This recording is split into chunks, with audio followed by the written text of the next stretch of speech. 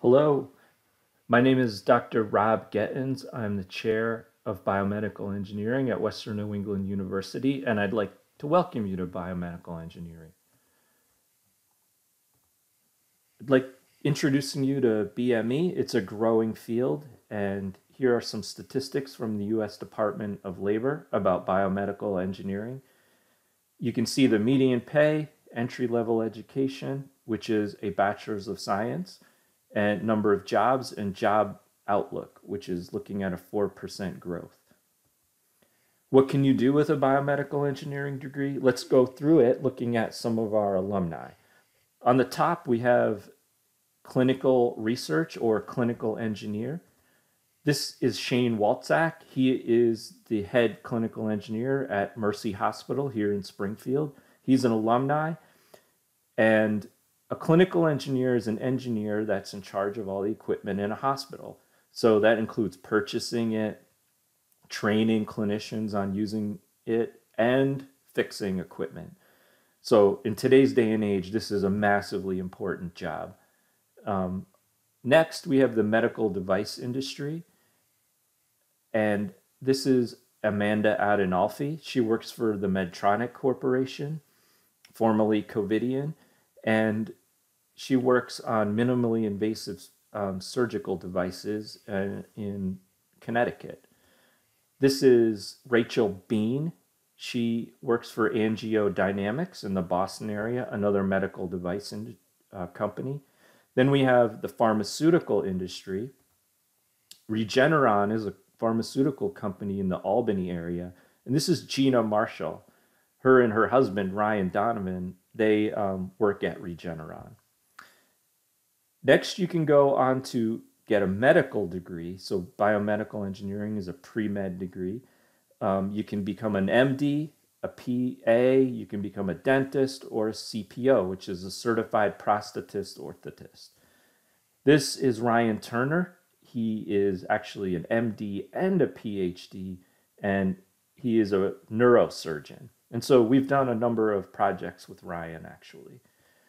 Sarah Baldwin is an alumni who is a CPO. So that's the certified prosthetist orthotist. And with a CPO degree, you are fitting patients for our orthotic and prosthetic devices.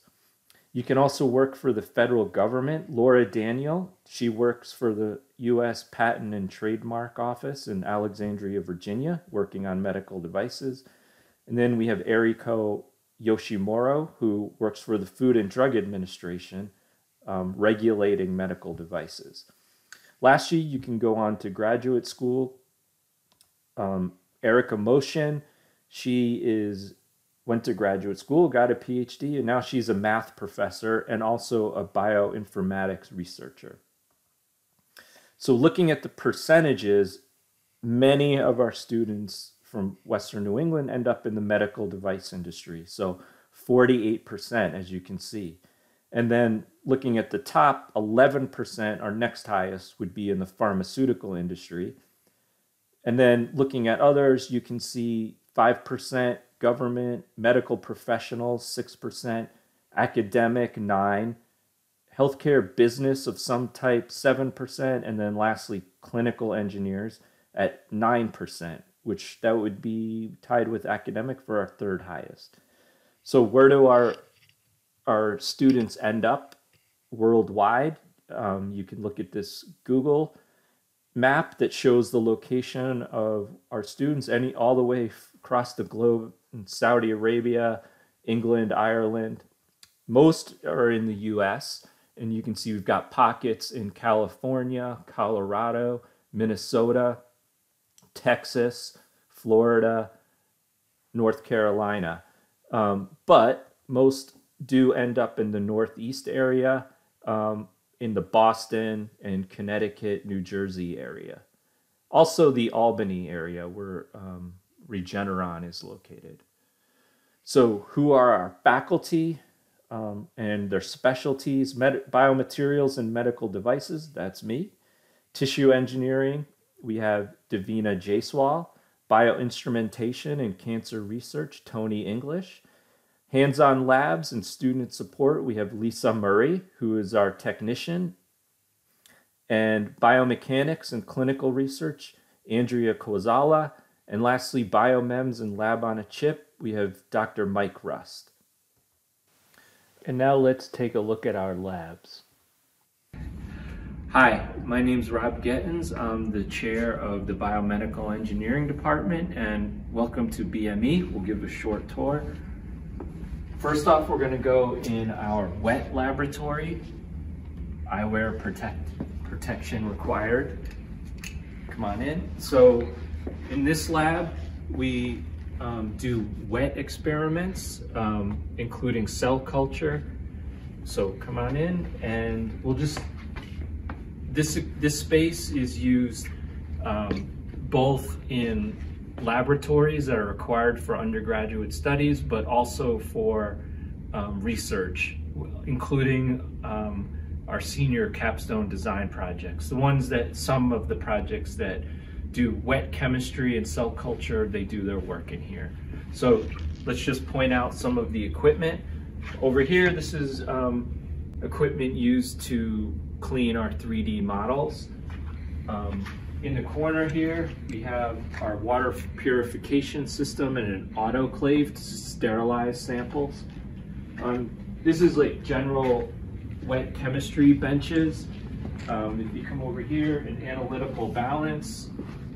Over here we have a 3D bioprinter that 2 students won last year, Emily Burnschild and Brennan Zolnowski. They got first place in the 2019 NEBEC conference. Over here we have an atomic force microscope. This microscope lets us look all the way down to the level of almost atoms, really molecules level. Over here, this is an example of some student work. Come over here, I'll show. So this is a tendon tissue engineering project where the students built a device that can stress tendon while it's growing. And our cell culture hood is right here. This is where students can grow cells and will work with cells as they're growing them. Further on, this is our scanning electron microscope. So with this microscope, we're able to see samples down to the order of 20,000 times magnification. So pretty small, not as small as the atomic force microscope, but quite small. And this microscope is a Nikon fluorescence microscope, and so that's used heavily with cell culture work. So now we're going to go into our biomedical engineering instrumentation lab. This serves as a classroom as well as a lab space. So some of our biomedical engineering elective and required classes are in this space. Next, we're going to go from this classroom into one of our lab spaces, so they kind of work hand in hand. This is our biomedical engineering hospital suite. So here we have slim pickings. This room serves as a meeting space for faculty and students, as well as a work and lab space for students. So we'll just kind of go around the room. Here we have an electronics workbench that students often use if their research or design requires electronics.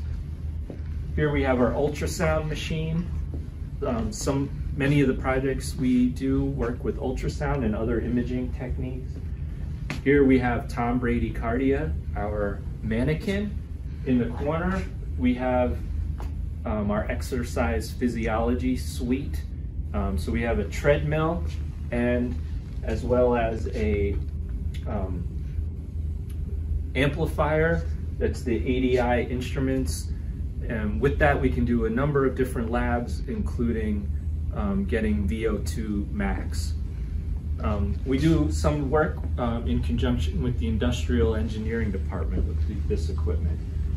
Over here, as well as over across on the other side of the room, we have 2 bioamplifiers. Those are used to amplify bioelectrical signals. We can do things like for instance, ECG with that equipment.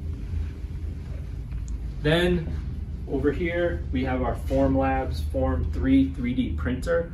It uses SLA technology, so it's has very fine resolution in terms of a desktop 3D printer, which is often required for our biomedical devices.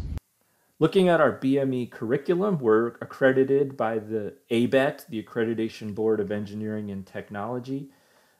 We have 9 required courses that span the field, including bioinstrumentation, biomechanics, and biomaterials, so you get a firm foundation in all of those. We have 4 lab courses that are required, 1 sophomore year, 2 junior, 1 senior, and then you have opportunities for undergraduate research. For specialization, we have a sequence of 4 elective classes and then 2 additional electives. So there are a total of 6 elective classes, and you can do those in areas such as biomaterials, imaging, pre-med, prosthetics and orthotics, etc. And so you get to decide that your area of specialization. Our BME senior capstone projects are team-based. Many are industry sponsored. This is an example of a team that worked with the Medtronic Corporation on their trocar, testing their trocar devices. Mike Veronese, Brianna Novaris, and Kyle Tybalt. Dr. Quazala does many clinically relevant projects. This one was a project for a stroke patient who had been an avid golfer prior to the stroke, and the project included developing a prosthetic device for him to use that allows him to now golf. We also do many global impact projects. Dr. Mike Rust actually has a global health and technology class where students go to learn about global health and technology during the spring semester, and then they do a trip to Guatemala where they survey the healthcare system in Guatemala and also do some volunteer work.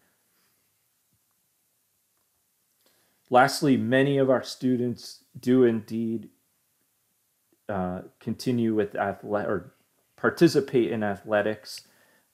This here is Julia Sarnelli. She is currently the captain of our women's soccer team.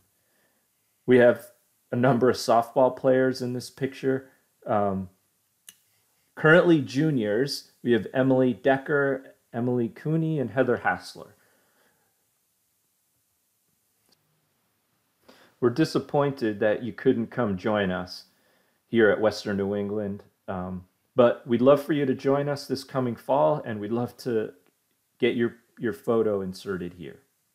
So long.